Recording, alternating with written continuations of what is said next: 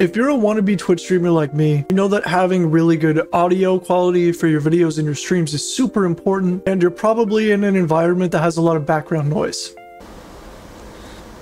Basically, long story short, there are 3 different noise suppression models that I think you guys can use and test out and see what's best for you. Those are 1, RN Noise, which can be found as a noise suppression filter directly in OBS. There's also Speaks, but I'd recommend you guys not really use that unless you have to. Then there's also RTX Voice, which is now available on every single GeForce card. That's actually something I didn't know. I myself have an older 1660 Super, and I'm pretty sure for a while RTX Voice was only built into Nvidia Broadcast, which you need an RTX card or higher to use. But if you're on an older card, you can now go to the Nvidia website and straight up just download the noise suppression part of Broadcast. And then the final option is actually called Krisp. And you guys are probably actually more familiar with this noise suppression model than you think. This is actually the one that Discord has built right into it.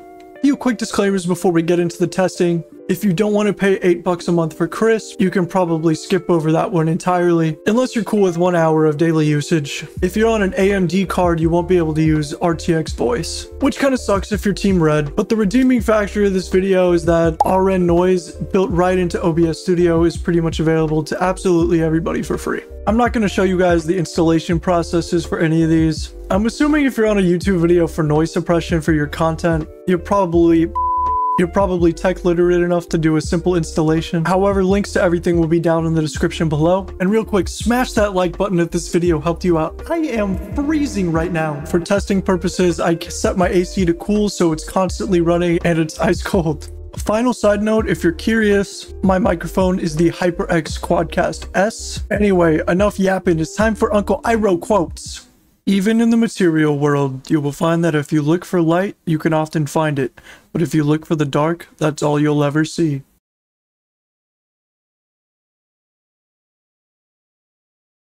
That was me button mashing. Now this is me button mashing while talking. I'm currently spamming my keys on my keyboard. Even in the material world, you will find that if you look for the light, you can often find it. But if you look for the dark, that's all you'll ever see. That was button mashing. Now this is button mashing while talking. I'm currently spamming my keyboard. Even in the material world, you will find that if you look for the light, you can often find it. But if you look for the dark, that's all you'll ever see.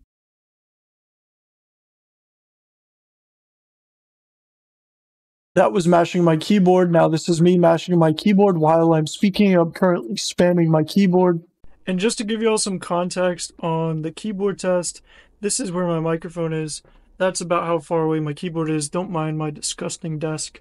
So some final thoughts on those 3 tests right there. I just listened to them back in post. I think RN Noise and Krisp were probably the most crisp sounding, no pun intended. Krisp is probably the best medium in terms of streaming and other apps. You could use it in Audacity, Messenger, WhatsApp, a whole assortment of things. But unfortunately, you do have to pay for that one to use it for more than an hour a day, so keep that in mind. RTX Voice sounded a little drowned out at times, and it wasn't great in terms of typing on your keyboard, which I'm sure is something you guys all do if you're at a PC. If you're strictly talking about streaming to Twitch or YouTube or whatever with OBS Studio, RN Noise is definitely the easiest to set up. It's a simple audio filter in OBS. If you're using Krisp AI or RTX Voice, both those softwares create virtual microphones on your PC, so they're accessible in any application. Whereas with RN Noise, you can really only use it to output to your stream, but not anywhere else. I haven't tested while gaming myself, but apparently if you're on a GTX and not an RTX card, RTX Voice can make you take a little bit of a performance hit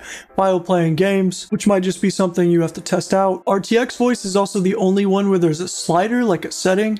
As far as I know, RN Noise and Krisp is just kind of automatically set for you. You have no control over how strong the actual noise suppression is. For my testing here, I had it set to 100%. For example, I'll tell you guys now that probably when I'm streaming, I'll use RN Noise, but my in-game comms, where I can't use that, I'll probably use RTX Voice. So people in the lobbies on the games I choose to play won't have to hear all my shit in the background. And speaking of games, if y'all ever want to come by and hang out, ask me some questions, or just watch me play some video games, my link to my Twitch is down in the description below. That's all I got for y'all today. I need to stop yapping, bro. I'll catch y'all in the next one.